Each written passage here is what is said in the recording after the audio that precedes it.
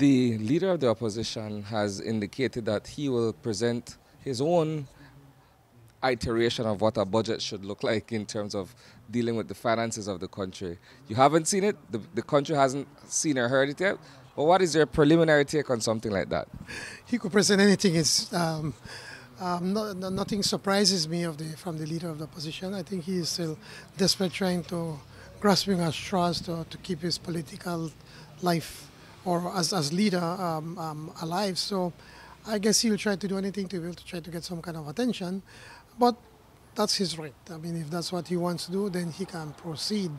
But I'm sure that many of the things that he's going to say they don't make sense.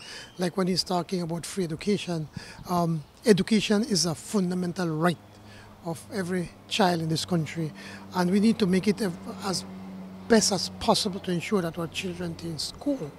Many of these children, their parents can't afford to take out loans to send their children to school. And so I believe that as a government we have not only a legal responsibility, but even morally we have to be able to do something to keep our kids in school.